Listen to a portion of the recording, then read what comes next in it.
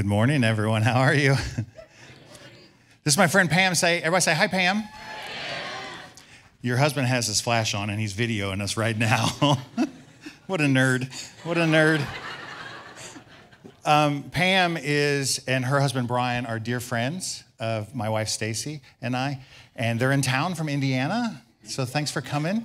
And she was worshiping, and I just sometimes let the Lord just sort of highlight the person that I should invite to read the scripture for us this morning, and Pam got tagged by the Lord this morning. So I dragged her out of worship and a moment of praise with the Lord to come up and read our scripture. So let's give her a hand as she does that, would you?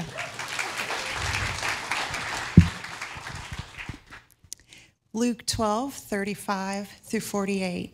Stay dressed for action and keep your lamps burning, and be like men who are waiting for their master to come home from the wedding feast, so that they may open the door to him at once when he comes and knocks. Blessed are those servants whom the master finds awake when he comes. Truly I say to you, he will dress himself for service and will have them recline at the table, and he will come and serve them. But if he comes in the second watch or in the third and finds them awake, blessed are those servants. But know this, that if the master of the house had known at what hour the thief was coming, he would not have left his house to be broken into.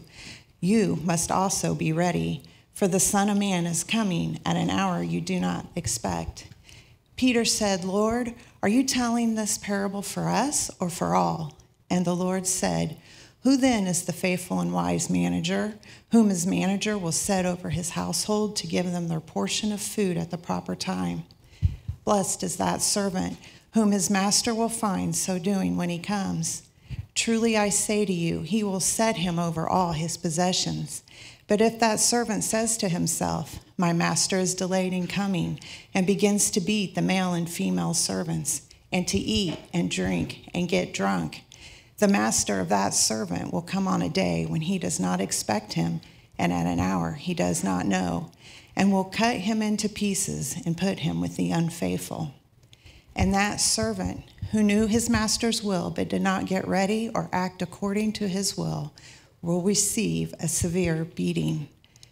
But the one who did not know and did not deserve a beating will receive a light beating. Everyone to whom much was given, of much of him will be required, and from him to whom they entrusted much, they will demand the more. This is the word of the Lord. Thanks be to God. Well done, Pam. Good job. Pam, do you hear that applause? I think you should preach here some Sunday. What do you think?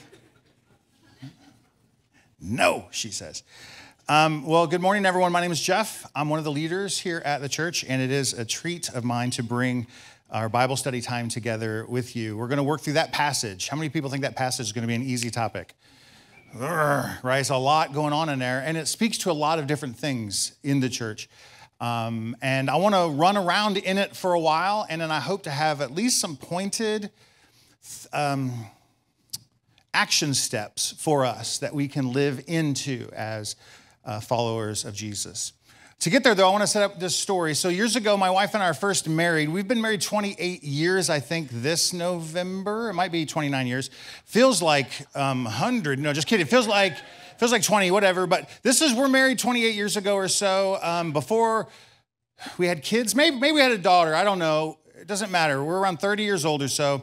And my wife's cousin, her name was Becca, had just graduated from high school. She went to a small town school, and she was going to go off to either Richland or cosmetology school. I don't remember exactly, but she wanted to have that sort of move out of the house experience, live on your own experience, and so she moved in with us. We became a dormitory at this point. I became an RA at 31 years old to this young girl named Becca who moved into our house, and we love her. She's a niece of Stacy's. It was wonderful. Cousin, I'm sorry. And anyways, not long after she moves in with us, a beau from church, a young man from church starts wooing her, if you know what I mean. And next thing you know, this kid named Nick is at my house all the freaking time. I'm like, Nick, what are you doing? And we love Nick. Nick's parents go to this church. We love them. And his parents are kind of like older siblings to Stacy and I. And Nick was kind of like a younger sibling to us. And so it's like one big family thing. And we had this rule. It's like, Nick, when Stacy and I go to bed, you gots to go. because we don't want you fooling around doing what, I know you're a Christian, right? But I know hormones. Say amen, somebody. So one Sunday night, Nick is lingering. He's in love. You could see it, dude. It was gross. He's in love with this young girl named Beth. We love it. And so anyways, we say, Nick, Stacy and I are going to bed. You got to go. And I actually wasn't feeling well that night. So I took a double dose of NyQuil. Anyone? Double dose of NyQuil, went to bed, and thought nothing of it, right? The next morning, I got this told to me. This is what happened next, just so you know. Sometime in the middle of the night, after Nick had left, driving home on a cold winter night, he hit a patch of ice on a curve in the road down by the dam, by the lake, and careened off of the road and down into a ditch. And fortunately, this is the day of cell phones. He called his mom and dad. They called an ambulance. They rushed him to the emergency room. And yet they still have 2 young kids at home in bed that have to sleep in and get ready for school the next day. So his parents called me and Stacy and says, would you mind coming over to watch our children while we go to the emergency room with Nick? And I have no memory of this conversation, right? Have 2 double shots of NyQuil. I have no idea. This is what they told me happened next. Stacy got up and says, I will help you. I will go. And she goes to the house and sits with the kids, helps them get ready for school the next day while they go and attend for Nick in the hospital. I say all that to say this. Sometimes you get a call in the middle of the night and you're ready for it or you're not. And I was obviously not ready for that phone call. I was of no assistance to my friends who needed me. Praise God for Stacy. Say amen, right? That she was able, wow. So that seemed a little bitey, I'm just saying. We like her, yes, but you like her more than me? Me too. So anyways, this parable speaks to kind of a moment like that where some people are kind of caught unaware in the middle of the night, if you will. And what I want to do is just tell us a few things that Jesus is discussing. These 2 little parables come on the heels of a greater narrative or discussion that Jesus is having with his followers and disciples. Earlier, he'd been talking to them about not being hypocrites. Say amen to that. We shouldn't be hypocrites. Church people shouldn't be hypocrites. Christ followers should not be hypocrites. And he warns his disciples to not be hypocritical in the way that they live their lives. He warns his disciples about coveting and being greedy and just hoarding onto possessions when other people are in need and trying to find your sustenance and maybe even your reason for living in all of the things that you possess. And he also worries them or tells his disciples not to be worriers or fearful about tomorrow. And all of these things are culminating in this little moment here with the disciples, and he gives them these 2 parables. And it would help us just to understand that Jesus seems to be intimating a way for people, his followers, to not be worrisome and fearful, to not covet things and hoard onto material possessions, and to not be hypocrites, is to be future-minded. Is to always be looking towards something, a day, a moment, when something is going to happen. And if we keep our mind focused on the future, then we don't focus on the here and now, and we can not be troubled by these things. Are you tracking with me? And this appears to be what Jesus is leaning into. So in these 2 parables, we see some characters. We see some servants, and we see a master of a house. And the context of the first parable is that this servant leaves the house and this master rather leaves the house and goes to a wedding feast. And in the first century in the Middle East, a wedding feast oftentimes could be a couple-day affair. It for sure was more than just a couple hours on a Saturday afternoon. And so this master leaves for this wedding feast, which is an event. And there's a ceremony, there's a celebrating and feasting, yay. And when the master of the house left, he left the attendants of his home to his servants, to the people that were responsible for maintaining the house. And in his absence, they should be watching for him and be mindful of when he's going to return so they can make the house ready for him when he comes back. The issue is they don't know when he's coming back. Some weddings go a long time, right? Second watch of the night, third watch of the night, I don't know. Jesus made water from wine or wine from water. How'd it go? And did that at some wedding. You can imagine that one went late into the night. They're having a lot of fun. They're celebrating with this young couple that's getting married. And what's interesting about this whole these two whole parables is that some people think that as Jesus is describing this here in verse 35, he tells his servants, the master's servants, to stay dressed for action and to keep your lamps burning. We don't do lamps now, we do light switches and this and that, but you understand the concept, right? That lamps that require oil have to be filled with oil, and the wicks have to be trimmed, and there's just work to maintain these things. And if you want the house to be lit when the master comes home, it means you can't just sit on your hands and do nothing while he's away. You have to be doing something. And he says, stay dressed for action. Some of you maybe read a translation that says, gird your loins. Anyone? Gird your loins. What is that about? I'd love to tell you. Sometimes in the first century, they wore these long robes, if you will. And if you wanted to move quickly around, they would have to sort of hike up their long robes, and they would tie them around with this belt. They called it a girdle, is a weird thing. And they would tie their long robes into these belts, and that's what they mean by girding their loins. And it just means be ready to move quickly. This is not a time to put on your pajamas, turn the lights off, and go to bed, somebody. That the master is away, and at any moment he's going to return, and you need to be watching for him. In verse 37, it says, blessed are those servants who the master finds awake when he comes back. And it says this, an interesting flip. This is the upside-down kingdom that Jesus has been talking about with his disciples. That when the master walks in, he actually will not demand that his servants serve him, but he himself will gird himself and serve those who were ready for him. The master will serve the servants, and he will come and serve them. Verse 38, even if he comes in the second watch or the third watch, it just means that late at night or in the middle of the night, like after midnight, 1, 2, 3 o'clock in the morning, blessed are those servants who are watching for him. And he gives this little analogy here. He says, if you knew when a thief was coming to break into your house, you'd never leave, would you? You'd never leave. If you knew the hour that a thief was coming, you would be armed and ready for him. And he goes, that's the idea that we need to be. Verse 40, and he says, so you must be ready, disciples. You must be ready, followers of Jesus.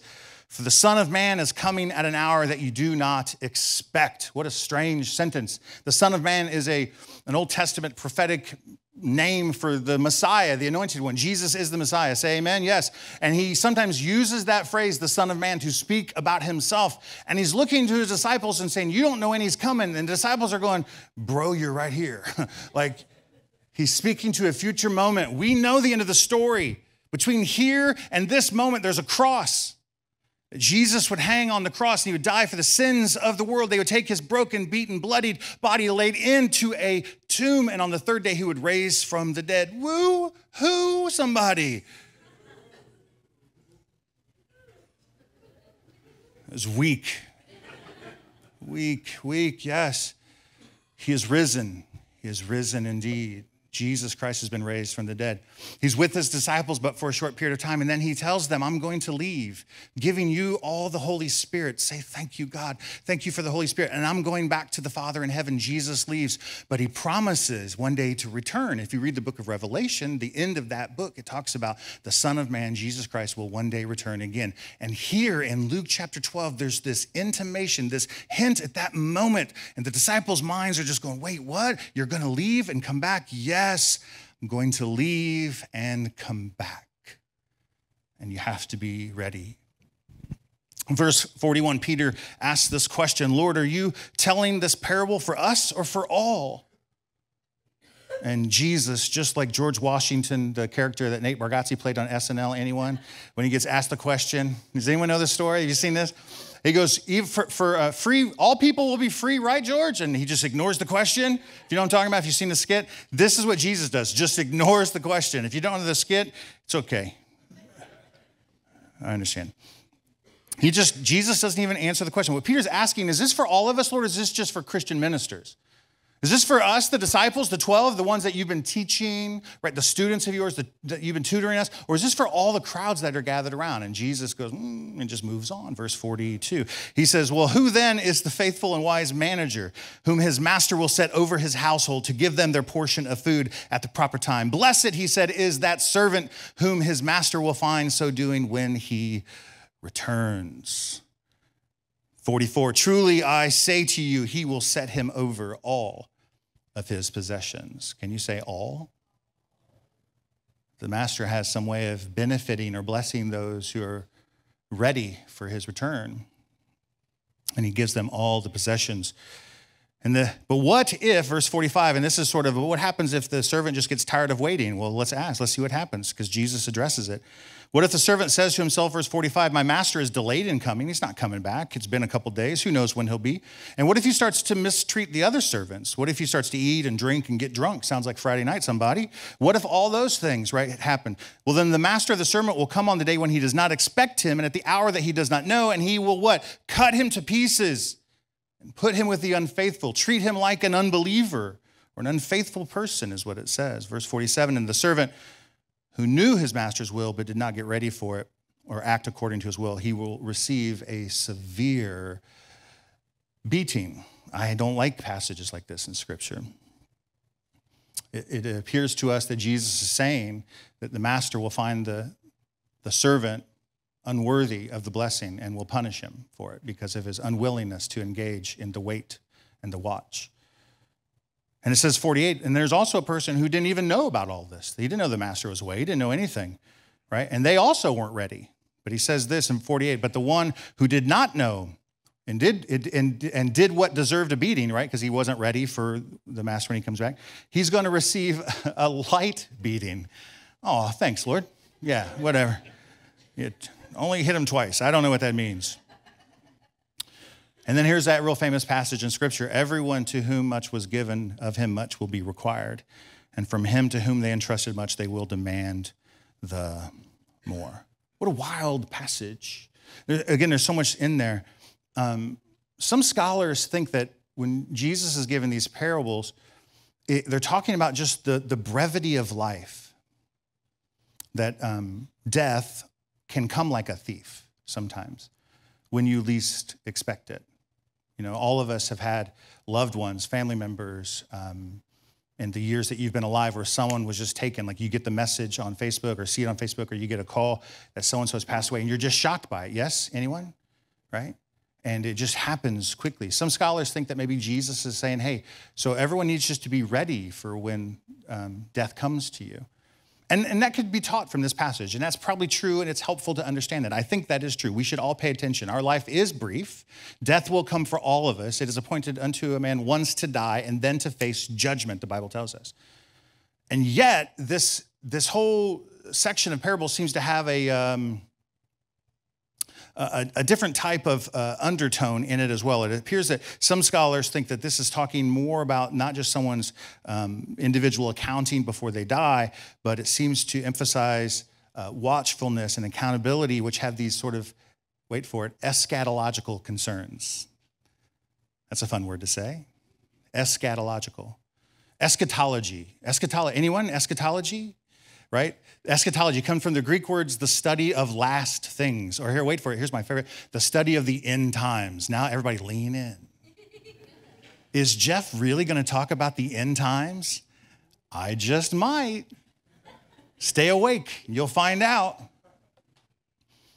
You know, we have to at least consider this. There seems to be, with Jesus talking about treasures in heaven, standing before the angels of men, and some other things, that this whole passage seems to be pointing to a future moment when all things will be made new, when Christ returns and sets up his new heavens and his new earth. It appears that this does have an eschatological moment to that. And if that's true, then it is pointing to a vigilance that we all should have as this crisis of the end times comes before us. So Luke here is zooming in on his disciples, and there's no doubt still crowds following after the people. Peter asks that wonderful question, Lord, is this for us or for all of them? And to be honest with you, it's probably for both. Joel Green writes this in his commentary, that he doesn't want people to dismiss his words entirely as irrelevant to them because this is just for church leaders. Hear me, this is church leader stuff. This is for us, the people who work at a church, who take their paycheck from the church. I'm a pastor in a church. This matters to me, but it matters to you too, because Jesus was not quick to dismiss it just for the leaders in the church. This matters to you. Everyone has a call from God on their life, whether you're working in a church or not. There's a piece of God's puzzle that he's working out on the earth that you play a part in. Say amen to that. You have a role in this. And so all of these words matter to you. The issue, and this is where I stand, is that too often Christians spend all kinds of good energy and good motives debating and defending their opinions on what is called the second coming of Christ instead of paying attention to what he's actually saying. And so if you give me but a free moment or two, I'd like to just talk about 4 orthodox positions. Orthodox meaning this, they're true, they're biblical, that we would call people who believe in these different viewpoints brothers and sisters in Christ, okay? And they all seem to, all these different viewpoints on the end times or the second coming of Christ, it seems to sort of hinge around, their different opinions seem to hinge on this one verse in, here we go, Revelation chapter 20. I don't have the verse up here for you. I'm going to read it to you because it's awesome. This is Jesus. He's speaking to John the Revelator, and John is writing things down, so to speak. So John says this in chapter 20, verse 1. Then I saw an angel coming down from heaven, holding in his hand the key to the bottomless pit and a great chain. It's kind of like them wallet chains is how I picture it. I have no idea what it looks like. And this person seized the dragon, the ancient serpent. What a great line. Who is the devil and Satan, and bound him for 1,000 years. Or it says for 1,000 years. And so this one time in Revelation that this 1,000 years is mentioned has created 4 different orthodox positions in what the second coming of Christ looks like. And here they come. Are you ready for them? The first one is this: amillennialism. Say it with me now. Blah, blah, blah, blah, blah. Amillennialism. Yes. This view, they all have millennial in their name, so it's 1,000 years. Amillennialists take the 1,000-year reign mentioned in chapter 20 to be figurative, not literal. So hang on. Right? They think it speaks to the church age. So when Jesus came to earth as a baby in a manger and did his ministry and died on a cross, he ushered in the kingdom of God. And we currently now live in the church age, they would say. So we are in the figurative 1,000 years. And at some point at the end of this 1,000 years, Jesus will return in the second coming. Okay, there's the first one. But just know this, all these 4 positions, I'm telling you right now, they all believe in these 3 things. Number 1, they all believe in the second coming of Jesus Christ. Say amen if you agree. Amen. Yes, they all believe in the resurrection of the dead. Say amen if you agree. Yes. And they all agree in a final judgment. All of them agree in that. They just differ on the 1,000 years and all of that. So all millennialists believe that we're in the church age of the 1,000 years now figuratively. Calm down.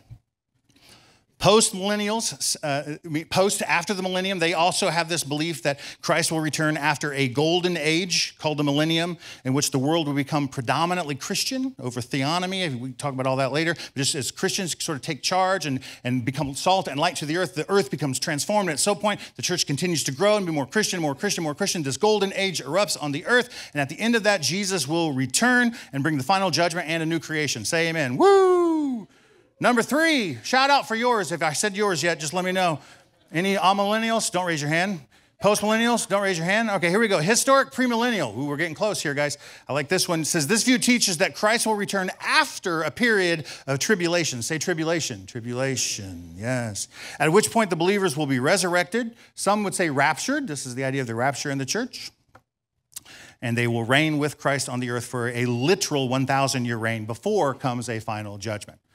So it's a pretty popular belief here. And this last one, I'm going to suspect most people will go, that's my jam right here. This is one I like. I'm feeling this one. And if you're that, you're called a dispensational premillennialist. That's fun to say. You just thought you were weird. No, you're a dispensational premillennialist. Right? This is who we are. This is what we think. This view holds that Christ will return first to rapture the believers before a 7-year tribulation, say tribulation, after which he will return to establish a 1,000 literal year reign on earth, followed by the final defeat of Satan and evil and the judgment of all. Amen. Amen, right? Now, I'm going to guess that most of us probably fall into the dispensational premillennial category, right? Nobody wants to raise their hands. It is totally fine. Yes. If you read the Left Behind books, raise your hands. Right? If you watch the movies, this is that. This is that. I'm a Pentecostal. This is sort of my stream of Christianity. This is the one they sort of believe in. This is where we go. Okay? We parse out some of the details later, whatever. Want to hear what I learned this week? Do you know how many people, of all the Christians in the world, the percentage of people that believe in the dispensational premillennial view, you know what percentage it is of all the Christians in the world? 15, 20%. What? We would think most people, most Christians would believe this one because that's the one we probably believe, yes? They don't. Most Christians actually believe the amillennial route, right? That we're in the church age now. It is a figurative 1,000-year reign. These brothers and sisters in Christ, they're our brothers and sisters, yes? Right? These would be the Lutherans, the Anglicans, the Roman Catholics. They're not Christians. They are, if they believe in Jesus Christ as the Son of God, right? The Presbyterians, some of the Methodists are amillennial. Any amillennials in the room? Nobody wants to raise their hand. That's okay. Hear this. We debate countless hours and energy over the finer points of these 4 different views than we actually do about listening to the words of Jesus in the parables. What is the purpose of the parables? Watch and be ready. Watch and be ready. I literally watch hours of YouTube videos at night. My wife is like, please go to bed. Of watching these debates over all of these things. Who thinks these debates are fun? Am I the only one? You're like, it's not fun. Who has time for this? I think it's great. I think it's great. I love seeing people debate the different finer points of their different views, right? And here's I watched a video the other day. A guy said something about his view. He goes, I'm firmly convinced that my view is right? As I am, just so you know. I'm just not telling you which one's mine, right? But I'm okay to be wrong. I'm okay to be wrong. And maybe one day we'll find out we were wrong. Are you guys okay with me? Should I start over? That's a big setup to get to this point. This is all I want to say. I'm so sorry it took so long.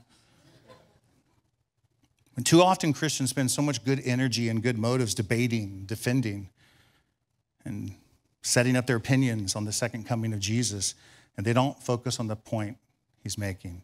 Be ready. R.C. Sproul writes this, that when he, Jesus, comes, those who are found ready, who are busily engaged in their work, having their hearts set not or on the kingdom of God and not on the acquisition of material possessions, they will be rewarded, he says. So the question for us in the last few moments that we have together, what is the work that God would have for us? What is this work or duty that Jesus asks? What are we to do while we wait for him to return? What does he expect us to do? Let me just say this. Let's remember that this story describes servants as rulers of the master's household. So when the master left, who was in charge? The servants. And if this story is a parallel of Jesus having returned to heaven, waiting for one day to return again, which we all believe, yes, that he's coming again. Praise God, yes, he is coming again. But we as his servants have been left in charge. It's a terrifying thought. And I don't just mean the church, capital C church, is in charge. Like we as the church are in charge while he's away. Under Christ's lordship, amen, amen, yes. But we have been given things to do. And what does a faithful service and a stewardship emphasize? How do we emphasize that in our lives? I'm glad you asked. I've got a few things to talk about, and then we'll go watch football. First one is this, is we proclaim the gospel until he returns. We proclaim the gospel. It just means this. We tell people the story of God's Son, Jesus Christ. The good news, that's what gospel means. It is good news for the world. How many people think the world needs to hear the gospel? How many people think people need good news in the world around us? Yes, say that. Yes, we agree. Should we be people that preach the gospel? Yes, of course we should. We should always proclaim. Here's a very famous passage in Matthew chapter 28. It says this, Jesus speaking to his disciples. Before he ascends to heaven, he says, go then and make disciples of all the nations and baptize them in the name of the Father and the Son and the Holy Spirit. Verse 20, he says, teach them to observe everything that I have commanded you, and behold, I will be with you always until the end of the age. I will be with you. Even though I'm away, I am with you with the Holy Spirit. Evangelism and making disciples is a central responsibility of us. St. Francis of Assisi has been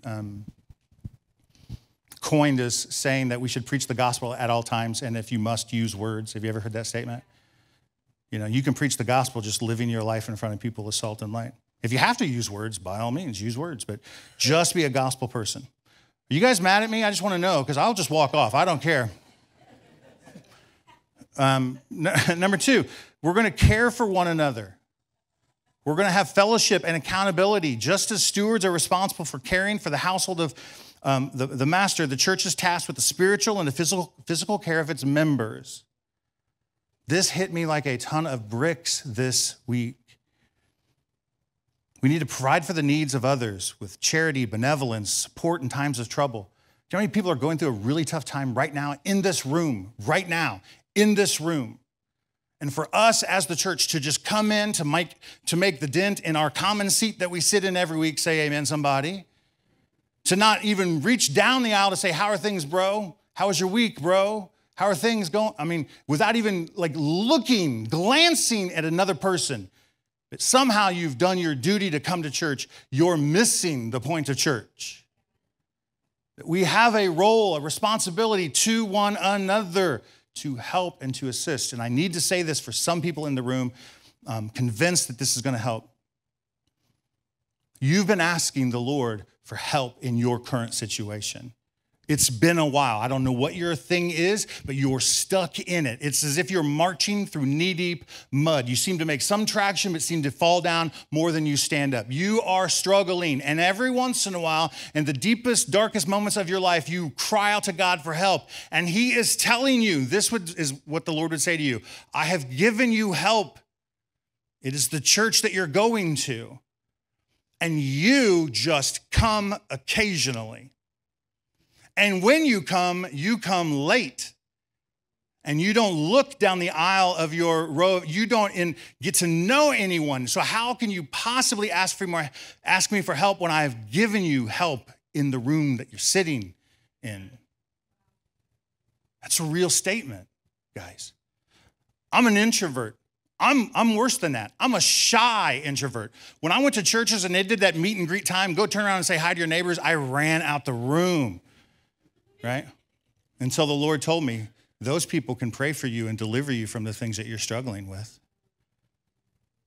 And the little shell, the little wall that I built up to protect myself from those people had to come down so that I could actually get the care and the love that God has given me through the people in the room. Care for one another. That's how you be busy about the Lord's work, waiting for His return. Number two, number three, you live a holy life. Christian servants are called to live in obedience and holiness as we wait for His return. We are instructed to be the lights of the world, employing the values of the kingdom of God. Look what it says here in 1 Peter chapter 1. But as He who called you is holy, you also are to be holy in all of your conduct. Say all. We live in a way that reflects the character of Christ.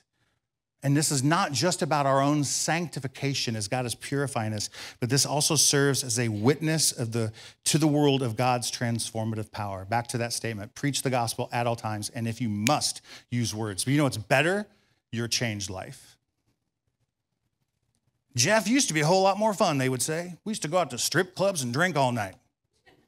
I never went to strip clubs. That's what they said. I don't know what you're thinking. That's who I was. I am many things, but that was not one. But God changed my life. And that 2 o'clock hour in the morning just had no draw on me anymore.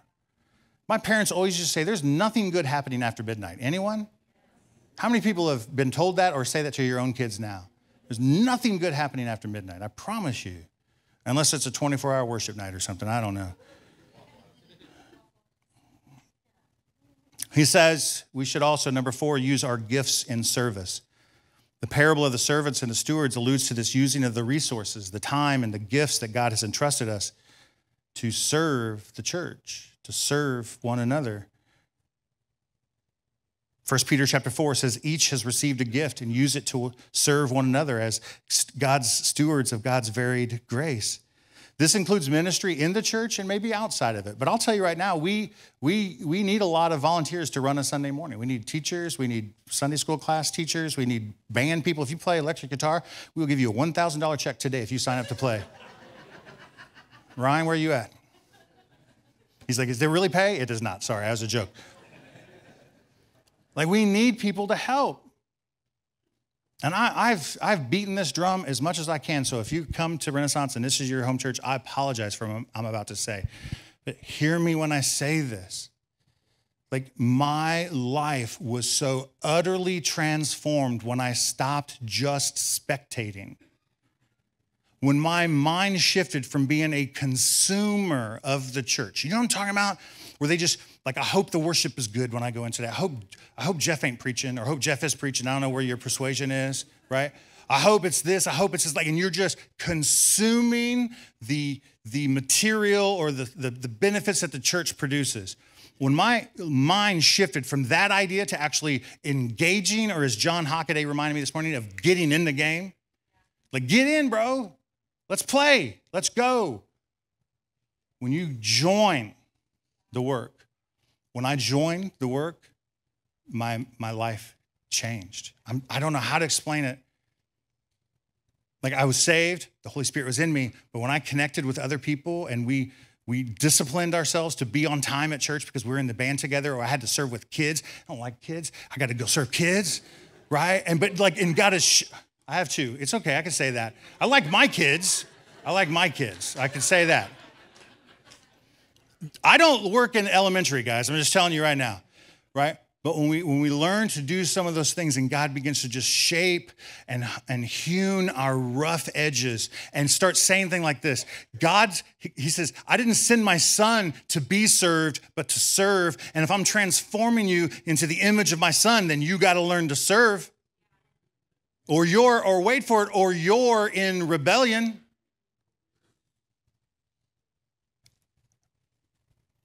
Jeff, I've been a Christian an awful long time. I don't really need to serve in the church anymore. Yeah, believe that lie if you want. Right? And then carry the weight of I have a scroll of names I could roll out that would stretch across this room of the people who are upset that I didn't meet all of their needs. And yet we're filled to the brim. There's a few empty seats in here. And God could use every one of you to meet their needs so they don't rely only on me or the staff. But no, you stay out. Let us do all of it. So when they get upset, they're not upset at you, they're upset at us. I mean, you don't have, no. I'm not mad. Like, I've worked through this. I have a therapist and everything. It's cool.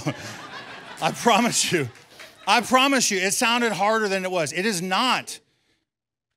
If you have this idea that you just come and sit, I'm telling you, you will be this big always in your faith. When God uses you to pray for someone's need and you're terrified because you might screw it up, like my wife's in the hospital. This is their story, let's say. And then she needs a miracle. And bro, would you pray for me? And you're like, oh God, anyone but me. But the Lord's like, tag, you're it. You're it. And the Holy Spirit goes, it's time. And the Spirit inside of you says, it's time. And you stand up with quaking hands. You put your hand on their shoulder and you begin to pray in faith and trust that God is good. And this situation is just but a quagmire that they're stuck in, and God could fix it and do something, and you're going to bring it to be by praying. And you walk out of here thinking that you failed. What a stupid prayer that was. What a dumb thing you said. I can't believe you said her name was Stacy. It's Stephanie, dummy. And the next week you come in and they meet you at the door and they said, when you prayed for my wife, she called and she got better. She came home on Tuesday. And all of a sudden, like, you're growing. Is anyone resonating with any of this? You don't have to do this. Just sit. Just sit. If it makes you feel better, write a check and put it in the box.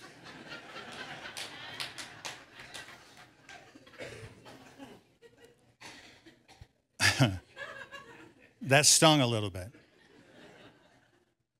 But it's true.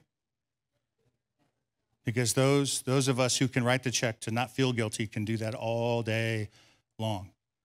And the Lord would say, I own the cattle on 1,000 hills. I do not need your bills. That rhymes. That's cool. This church, hear me, will be fine without your money. Stacy just yelled at me from downstairs. God will meet our needs. Amen? He wants you to grow. Lastly, this is what Luke chapter 12, verse 40 says. You also must be ready For the Son of Man is coming at an hour that you do not expect. He's coming, guys. We can parse out the details, premillennial, postmillennial, whatever. Have your camps. I'm fine with your camps. To be truthful, I'm probably in your camp. We ain't mad at each other. But to me, that ain't the deal, man. It's be watchful. He's coming again. Say amen. He's coming again, and we need to be watching and ready for him. So we spread the gospel. We care and support for one another. We live holy and obedient lives. We use our gifts in service to one another in the church, and we stay watchful and prepared. J.C. Ryle writes this, and I'm closing here. You guys are okay. He says, the standard of all of this, which our Lord has set up here, is an exceedingly high one. Amen? What a high bar, oh God, this is. In fact, many of us are apt to flinch from it and to feel cast down and wait for what he says. And yet there is nothing here which ought to make a believer afraid. And this is what I underline, and hear me when I say this. Readiness for the return of Christ to this world implies nothing which is impossible and unattainable. Everything that I mentioned, you can do. Everything that I've mentioned, God is inviting you to participate in. Your move. It's your move. Shall we pray? Or throw stones? It's up to you. So good. Hey, I have a lot of resources if at all anybody cares about the intricacies of those debates on those end times. I have lots of books. I will loan them out to you if you want to look at them. You don't have to. So just find me after service. I'll get you a library card to my library, and we'll get you started. So let's pray together, can we? Lord, we'll make it about anything and everything that it's not about. And we'll use all the reasons to feign some offense, to not get involved. Whatever it takes, Lord, to not do the work that you set before us. But in Jesus' name, I pray, Holy Spirit, come and just knock down those lies. Just knock it down. God, you have a good plan for each and every person. Deliverance ministry that will deliver people from addictions, that will restore marriages and relationships are needing to be birthed in this church. And Jesus Christ, our Lord and Savior, is looking for those who will say, I can go for you. Put me in. I can go. I will be a servant in this church. I will pray with faith for people who need prayer. I will serve those who need to be served. God has huge plans for the ministry of this church, and it will not come to pass. Will not come to pass if only a few people do the work. It is not the intent that God has for his church. And so, God, we ask that you would awaken all of us from what we might say is a slumber. Many of us caught the fire of salvation years ago, filled with the Spirit, speak in tongues, do all that Pentecostal good stuff, Lord God. But we have grown dim in our fire for the Lord.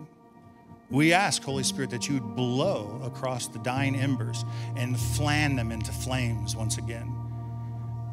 Make us to be the people we once were again, on fire for the things of God, game changers at our employers, game changers with our neighborhood, the people that others call when they have a need. Let us be those people, oh God. We thank you, God, that you are not finished with us. Until the last breath is drawn from us, God, you are able to bring us all into this ultimate reality. We ask, God, that you would do that even now. Awaken us, oh God. Bring us into your place. Bring us into this new understanding. We love you, Lord. But for those of you that are in a place of hurt and in a place of need, I beg you, please talk to the person sitting by you. Please. Please ask the Lord to just highlight someone that you can just say something to on your way out the door, because God has placed in them the thing that you need. It's there for you. Please. God, we love you. We ask that you bless our time, this rest of the day. In Jesus' name we pray. Amen.